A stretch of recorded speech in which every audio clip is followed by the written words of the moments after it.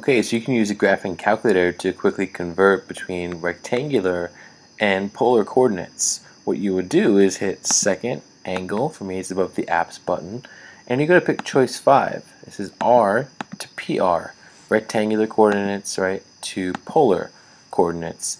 And the reason there's an R there is because choosing this function right here will actually give you R, which is the magnitude. Remember, with polar coordinates, you need to know not only what angle you're at, but how far are you from your source. You know, what's your magnitude. So I pick 5, and you can enter in any point, of course. I'll enter in 0, 1. Hit enter, and of course you get 1. That's your magnitude, right? So the next thing you need is the angle. Go back, second angle, and just choose the next option, R to P theta. This is giving you the angle. So enter the same point, 0, 1, and we're given our angle and our magnitude. And this is a nice way to convert. Thanks.